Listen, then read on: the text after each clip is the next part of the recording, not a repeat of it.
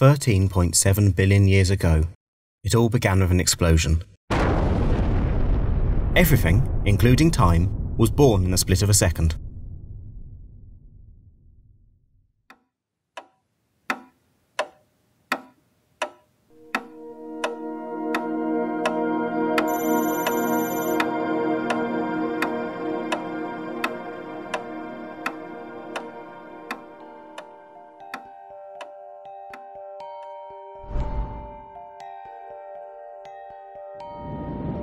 Time as we know it today is measured with a system developed by the Sumerians, later used by the Babylonians. This is a sexagesimal system, which basis is 60. But where does this come from? It is possible to count up to 12 by using just one hand. The thumb is pointing at each section on a finger, and there are 3 sections to each finger. 4 times 3 is 12, and that makes a dozen, and the other hand can count in dozens. 1, 2, 3, 4, 5 times 12 is 60. But it is not the only thing that makes 60 such a special number. It has 12 factors, and this is a smallish number which can be divided by 1, 2, 3, 4, 5 and 6 with no fractions left. We use this system to measure time, angles and geographical coordinates.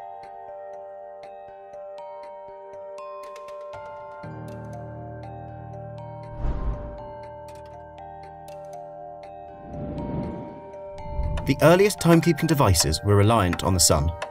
Egyptians divided the day into 14 parts. 10 daytime parts, 4 twilight parts, 2 in the morning, and 2 in the evening. And with a shadow clock they could keep trace of time quite precisely. However, these clocks were useless on overcast days and at night.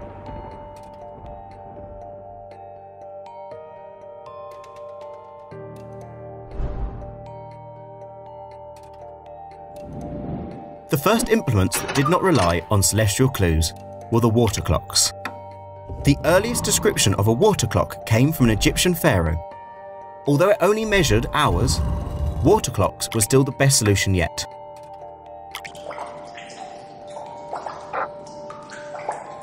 Plato, the famous Greek philosopher, created the first alarm clock by developing a water clock. As the water built up in a jar, it blew a whistle that woke him up. Because water freezes at 0 degrees Celsius, later it has been replaced by mercury, which freezing point is minus 38 degrees Celsius.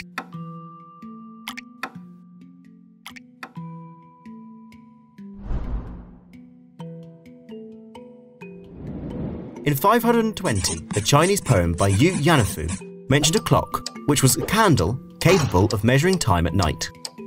King Alfred the Great, who lived in the 9th century, used a special device with 6 candles. Each were 12 inches high and made from 72 pennyweights of wax, and was able to burn for up to 4 hours. Therefore, every inch represented 20 minutes, and 6 candles lasted for 24 hours.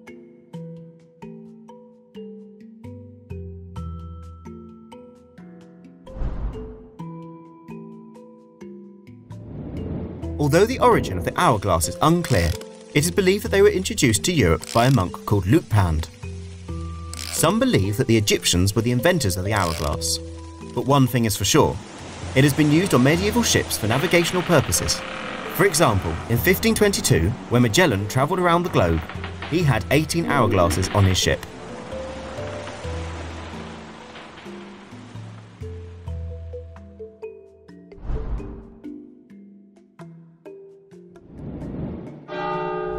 In Europe, the first clockmakers were Christian monks. A man who is known as Pope Sylvester II built the first clock in the 11th century.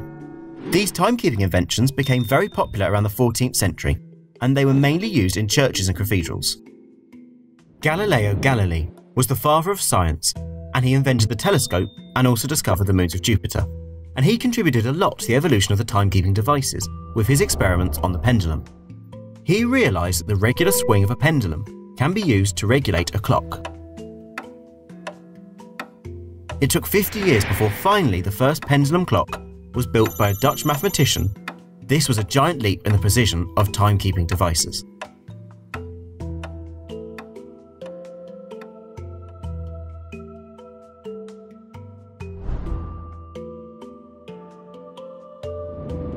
The first pocket watch was invented by a German locksmith. It still hasn't got a minute dial, as the accuracy of this watch was around 30 minutes per day, but it was portable. What is a pendulum for a clock is the balance spring for a pocket watch. This invention belongs to the same man who built the pendulum clock. The balance spring made them accurate to within 5 minutes per day. This was the dawn of the accurate timekeeping and the revolution of the watchmaking industry.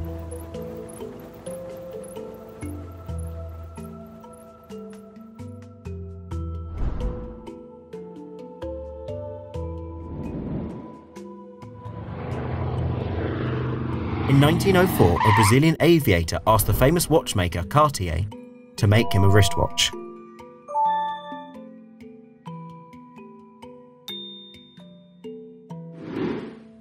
A few years later, the First World War came and it changed everything.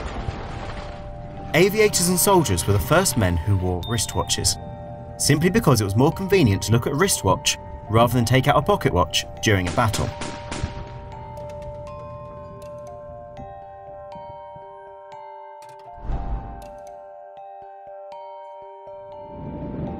Quartz crystals and its piezoelectric ability made possible to create the most accurate timekeeping devices in the 1930s.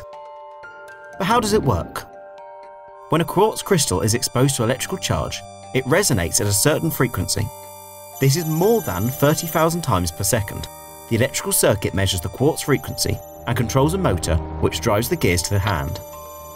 Up until this point, quartz was the most precise timekeeping option. However,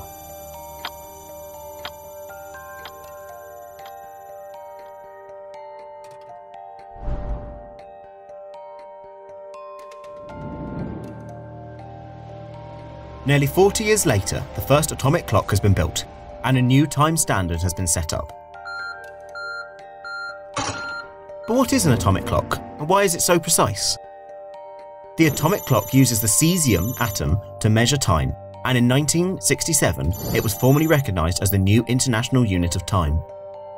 1 second was defined as 9,192,631,770 oscillations of the cesium's atom resonant frequency. These special clocks can keep an accuracy within a second in a few million years' time. So, do you know what time it is?